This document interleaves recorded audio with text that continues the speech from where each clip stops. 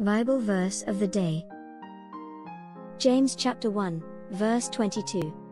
Do not merely listen to the word, and so deceive yourselves. Do what it says. Thoughts on today's verse. The proof of the pudding is in the tasting.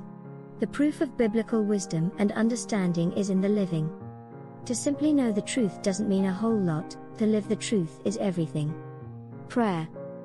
O Lord God, empower me with your Spirit as I seek to not only practice what I preach, but also show my obedience to your will and live consistently with your character in my daily life.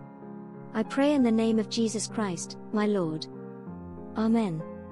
Thanks for watching.